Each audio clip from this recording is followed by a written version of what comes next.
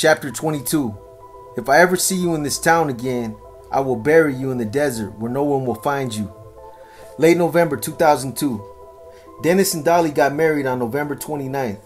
Biker weddings are like any other, except very few suits, no ties, no expensive dresses, no champagne, no toast to the parents of the bride, no toast to the parents of the groom, no cocktail at the reception, no sit-down carded dinner, and most definitely no funky chicken or electric slide group dance. The proper attire was cuts and clean jeans and dirty boots for the men, and anything nice for the women, which meant anything decent that could be bought for less than $40 at Walmart or Target. The then besting ceremony was held at the Riviera Baptist Church on Marina Avenue. It's a funny thing to see a bunch of avowed, unapologetic sinners file into a church. It's even funnier when you're pretending to be one of them. The pastor, a short rail of a man in a light blue suit with a dark blue tie, had the eyes of a man created to be confided in. He stood by the door of the chapel and took each of our hands in both of his. He spoke in a near whisper, but each word was clear. Welcome to the Riviera Baptist Church for this wonderful occasion. The church wasn't erected on the grand scale of the Southern Baptist churches I'd seen in Georgia. It was spare and unassuming. Like the pastor, it had a border town feel, a Western outlaw vibe. It was the last place a complicated man came to receive the guidance of God before he did whatever it was he had to do. The little church knew that people weren't as good as God wanted them to be, but that it would never stop with the business of trying to salvage the soul. The service was brief and practical. Dennis wore his cut over a cheap suit, and Dolly was dressed in a Walmart special, probably the underwear to match. When it came time for Dennis to kiss his bride, he let her have it. We left and milled around the parking lot. There were over a dozen of us, and we discussed where we'd celebrate. Smitty and Dennis suggested the Inferno. A sense of propriety overtook JJ. She said, "Hell with that, guys. Let's have it over at our place." The guys said it wasn't necessary. JJ insisted. Then I insisted, and they said it was cool. Some of them had other things they needed to do, and Smitty had to go home first. So we split up and agreed to meet at the Bullhead Undercover House on Verano Circle at 9 p.m. I went home to set up, and JJ and Timmy went and got a couple of 30 packs of Bud Light and 2 jumbo buckets of KFC fried chicken and a few combo platters from Taco Bell, the culinary makings of the perfect HA wedding reception. The guys showed up. The rapper Nelly blasted on our system as they walked in. I was in the middle of the room with JJ dancing like a white boy at a pep rally. No one knew what to do. For a short while they stood there like wallflowers at a junior high prom. Then, between songs, Dennis walked up to the stereo and turned it all the way down. He asked, "Bird, what the fuck is that jungle music?" "That's my shit, Dennis." "Well, it ain't mine, and this is my wedding day. Put on something else." I said, "Okay," and fired up the same old Steppenwolf crap that these guys live for, and the party came to life. JJ showed them where the food was, and they dug in. Dennis and Dolly looked happy. They ate chicken and drank beer and talked with Jimmy. Timmy and I drank with a couple of guys who had been at the ceremony.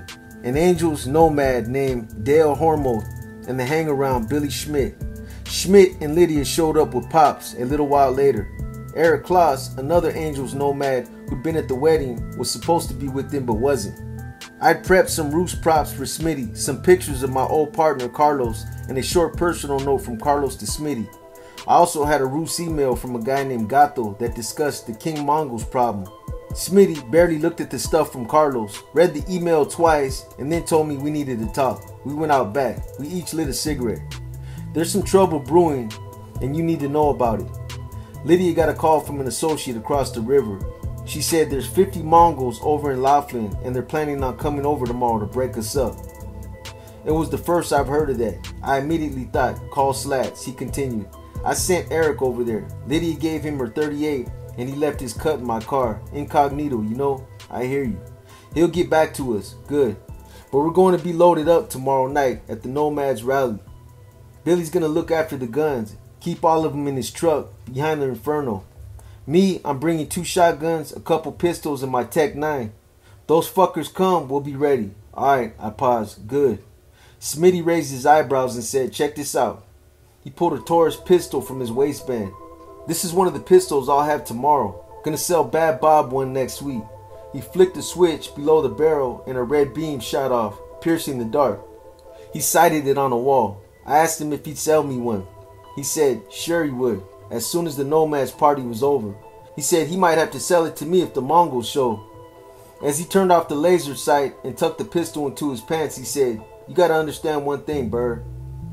You're there for us tomorrow. Things get thick, and as far as I'm concerned, you fight like you're a Hell's Angel. You protect your solo brothers, but you buck up for us." I stood tall, didn't smile, and nodded. I said, "Smitty, that'll be my fucking honor." All the undercovers had deep conversations that night. I had mine with Smitty. Timmy got more information from Billy about the weapons cache he'd been guarding, and JJ talked self-defense strategies with the women. Lydia wanted to know if JJ regularly packed. JJ said she did. Lydia said that if things turned out sour, their job would be to gather the old ladies, get them behind the bar, and take up position to defend them. She said, "You and me, we'll shoot whoever the fuck comes near us." As a law enforcement officer, my first job is to prevent things like this from happening. After the dinner party, the Black Biscuit Task Force notified the Laughlin and the Bullhead police departments to be on the lookout. We hoped the Mongols-Angels confrontation wouldn't even come to pass. But if the Mongols did manage to reach the Inferno and things turned bad, then my second job would kick in, protecting myself and my fellow operatives. This wouldn't be all bad. If the Mongols showed and I was forced to protect the Solos and the Angels and live to tell the tale, then my credibility would be furthered. JJ was understandably nervous. She didn't carry openly like the rest of us. Like Lydia, her pistol was in her purse. We spent the morning at the patch, and when we got back to the Verano Circle house, we were greeted by a snoring Eric Klaus, who crashed out on our couch. We went about our business like he was part of the family. When he finally woke up, he grabbed a beer and walked into the garage. The door was open and the afternoon light streamed in. He took a long swig of beer and scratched his butt. JJ and I sat on my bike. I had a cigarette in my mouth. I smoked it without the use of my hands, which I kept on my handlebars. JJ practiced drawing my Glocks from behind me. She reached around my torso and crossed her arms. She unsnapped the holsters with her thumbs, then drew the gun on the left with her right hand and vice versa. She uncrossed her arms quickly and came out blazing, a black pistol on both sides at shoulder height, ready to fire. She holstered them and did it again and again and again and again. Eric watched and drank his beer. After a while he asked, "You guys are fucking serious, huh?" The guns were holstered. JJ formed her right hand into a pistol, pointed at it. JJ formed her right hand into a pistol, pointed it at Eric, smiled her generous smile, and said, "Yup." I just nodded. We'd be fashionably late. Timmy called to check in around 2. He said, "The guys are on edge but ready. There's a lot of boozing but not much drugging, except for Vicodin. They're popping them like Pez candies." I said, "Figures." "Yeah, they're anxious. There's a lot of shop talk too. Doug and Hank had some shit they want to sell today. Some other guy wants to sell us a full auto. Billy told Pops he wants to sell him a couple shotguns ASAP. I said, Jesus, we're like Guns R Us. Tommy laughed and said, yup. I told him I'd sign some cash out of our safe before we headed over. He said, good, we'll probably need it. We hung up. I called Slats and let him know the situation. He told me there'd been no reports of Mongol activity in Laughlin. JJ and I got to the bar about 5. The mood was strange. The guys were serious but mellow, zonked by massive quantities of alcohol and painkillers. JJ broke off to talk to the girls. I went to talk to Timmy, Smitty, and Joby. We said hello and gave each other hugs. Joby, a non-drinker, was not dulled by booze. Smitty was distant but serious looking. This was his party in his town, and he didn't want anything to break bad. But if it did, he'd be ready. Joby sprouted the usual invective against the Mongol enemies. For the time being, they remained imaginary, as did the violence he would unleash upon them. Smitty leaned close and said, so far, so good. That's good news, I said. Joby closed his eyes and shook his head forcefully. Fuck that. I want those fuckers to show up. Then he nodded to someone over my shoulder and excused himself. Once he was out of earshot, Smitty asked, you remember those silencers you showed me? Sure do.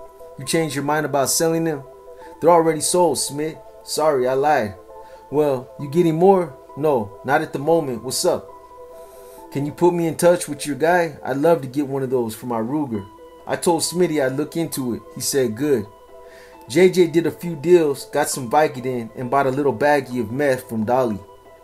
JJ told me later that Lydia kept telling her how impressed everyone was with me in the solos and how happy she was, personally, that I had such a solid girlfriend in JJ. JJ told me she blushed when Lydia told her that she was actually flattered.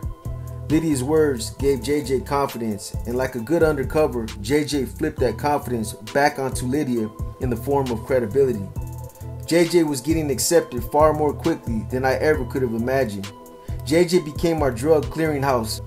They were all small quantities, but she needed to make an evidence drop. It looked unlikely, but we had to assume we'd still have an altercation with the Mongols, which meant we'd be dealing with law enforcement first responders who wouldn't know about our undercover status.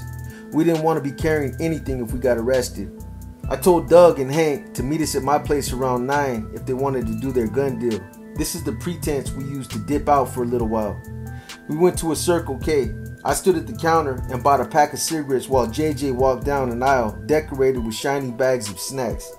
The task force agent Buddha was fingering a bag of Fritos when JJ brushed up against him, pushing a bag of evidence into his back pocket. We paid and left. Then we drove to the Ronald Circle House, met with Doug and Hank, and did the deal. They were a little unsure of dealing with JJ in the room, but I said if they couldn't deal with her, they couldn't deal with me. Since they were on the cash end of the decent transaction for 3 semi-automatic pistols, they couldn't disagree. They asked for $1,600. I had JJ inspect the weapons, which she did, and nodded with the slightest hint of wariness, and I said, $1,500, no more. They said that was good too. I said, good news, thanks for keeping the store open. They asked if they could crash at our place that night. I said, by all means, absolutely. I let them know Eric Klaus would be sleeping over again too. They were cool with that. We all went back to the Inferno and the Mercury. The night dragged on. Some guys started to do meth. Others passed out. At one point, I asked Smitty why they were letting their guard down. He said, with equal parts of relief and regret, those faggots ain't coming. We left past midnight. JJ was packed double with me. Doug, Hank, and Eric rode solo. Timmy and Pops drove the Merc. I told them that if we didn't show up at home that night to come looking for us, we were either out partying or had been arrested.